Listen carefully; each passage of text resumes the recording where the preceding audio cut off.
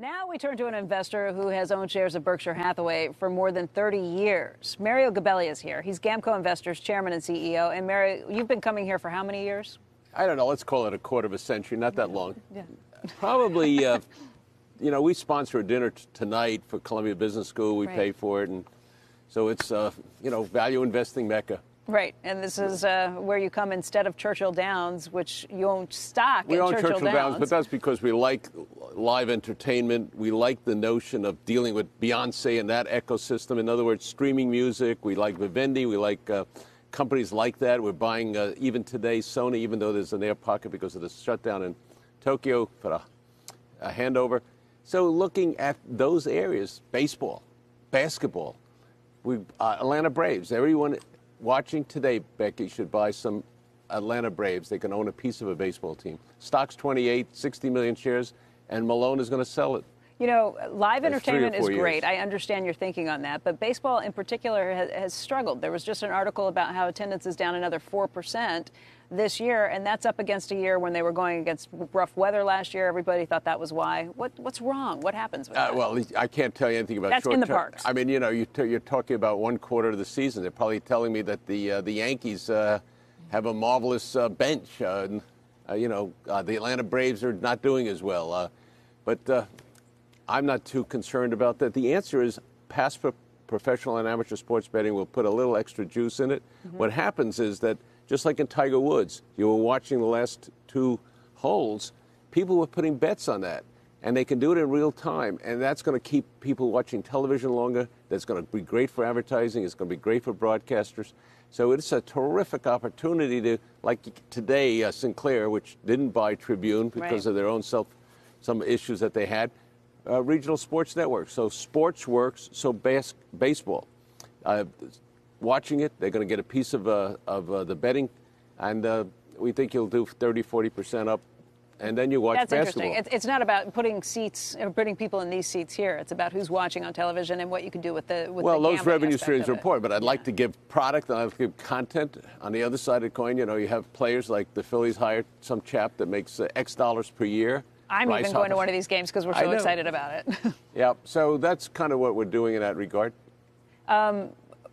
Other than that, when you look around, what do you think of the deal environment? I mean, there have been some deals that have been popping up. We even see Berkshire Hathaway getting involved in the Occidental side in that bid for Anadarko. What do you see? Because you are the expert when we come to mergers and acquisitions. You know, Warren's got a big pool of capital. He's got to, you know, puts some bucks into a deal as a standby. I don't know if that deal is going to go through, but assuming it goes through, he makes a nice return on his investment. Someone is going to say, wow, you didn't do a green deal. But he's going to do green deals. So what more, you know, when you look at Berkshire at $310,000 a share, you're talking about 1.6 million shares, and they've got 10% of their holdings in one stock. It's Apple. That's almost 250 million shares at the price that it's selling at. $200 is $50 billion.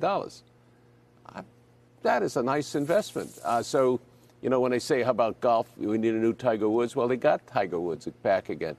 So where do we put the money in over the next 5 years? We've got 7.5 billion people, 4.5 billion smartphones. What are they going to watch? Who's going to deliver it? There's 1.4 billion vehicles in the world. How are the Chinese going to do? We've got an air pocket right now. What's going to happen when you go to electric? What's going to happen to hybrids? Infrastructure. A bridge fell in Tennessee. A bridge fell in Genoa, Italy. How do we allow this to happen and the deterioration? Where do we get the money? We got to come up with it. Although both sides of the aisle have been talking about infrastructure bills for forever, and the devil is always in the details. Where is the money going to come? The devil is in politics. Yeah, well, that's true. But what happens? I mean, you would think that this would be the easiest decision that both sides could get behind, spending money on infrastructure. And yet, for years, we've been talking about it, and nothing has materialized. Well, from my point of view, how do you pay for it? It's not a gasoline tax anymore. You also have to have a vehicle tax because electrics don't use gas. Right. So as a result of that, some kind of a vehicle tax, and there's ways to do it. If I can figure it out, and I spend 5 seconds thinking about it, we know the money can come. The question is the will to do it? I was at a function yesterday. It took 6 years to get what it was an obvious deal done through the city of New York, and in other parts of the world like China, you'd get it done in 3 days.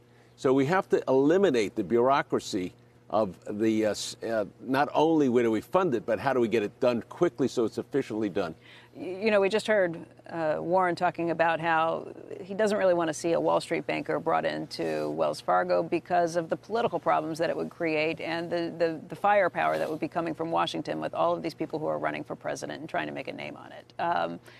You've been pretty outspoken about some of the problems you've seen along the way, too, including with Amazon trying to build a second headquarters in New York City. Well, about 50 years ago, I was working for Lindsay to get him elected in New York. And his policies didn't work because he didn't anticipate the next down cycle. New York was almost bankrupt. 6 years from now, we can have that kind of a chill factor. So bringing in a scale like Amazon was going to do in right next to LaGuardia in Queens would have been a new input. So that's a different issue. How do we pay for that infrastructure? Where do we get the talent? How do we remain competitive? The things that we're doing in taxes are brilliant. Going territorial, the rates are down. That'll allow companies to come into the United States to create new opportunities. Instead of thinking about us locating in Shanghai, somebody in Shanghai is going to say, hey, we got to locate somewhere in the United States. Because we changed our corporate tax structure. Absolutely. But not only not only the rate, but the whole approach toward territorial versus global, towards expensing CapEx. Have you changed your approach as an investor because of those changes to the tax code? Well, you know, there are companies like Textron, which we like, well-run. The stock is still intriguing. There's 230 million shares. The stock's traded at 53 yesterday, and we think there's a long runway for their airplanes. But a company buying it can take a 100% write-off today instead of just taking it over an extended period of time. So that's an element, but still have to come up with manufacture it at the right price, sell it at the right price for the right customer, and still the free market works with all of the problems. What's your outlook on the market these days, just in terms of the prices that we've seen? Because both Charlie Munger and Warren Buffett have made comments to us this year that buying a company outright is more expensive than they've seen than at just about any other time. Yeah, that's just echoing what they've said before. Right. Is today's multiple of EBITDA? Becky, when I started the firm 40 years ago, when I started 50 years ago in the investment business, sell-side analyst, 40 years ago, you would buy companies at 3 or 4 or 5 times cash flow. Today, they're 10, 12. So what he's saying is, in light of today's interest rates of 2.54% on the 10-year, will you be able to look 10 years out? Can those multiples that you have to pay today sustainable?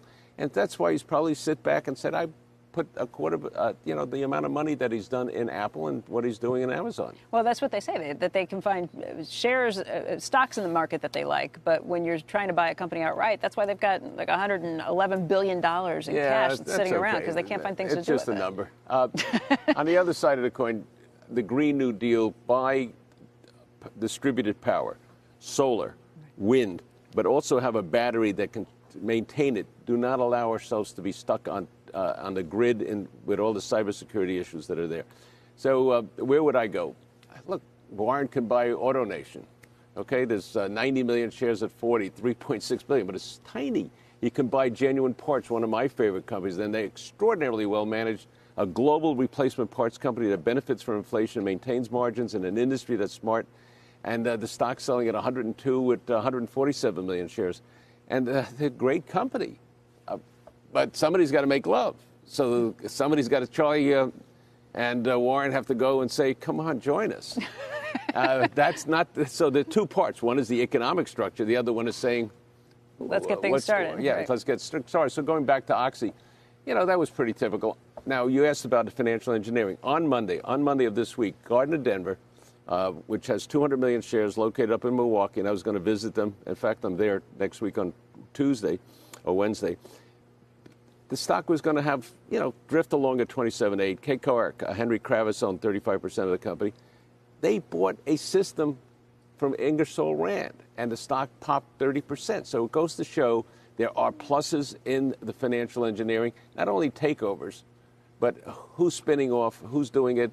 And Ed Breeden at DuPont is doing the same thing. And so there's always stuff out there. There's always a lot to do. And even though the market's discounted some of the Chinese deal that will come, it'll be okay. Mario, it is always a pleasure to see you. Thank you for joining us this morning. Always a privilege to talk about baseball and basketball. Mario and Gabelli. Beyonce. Of course, the three Bs.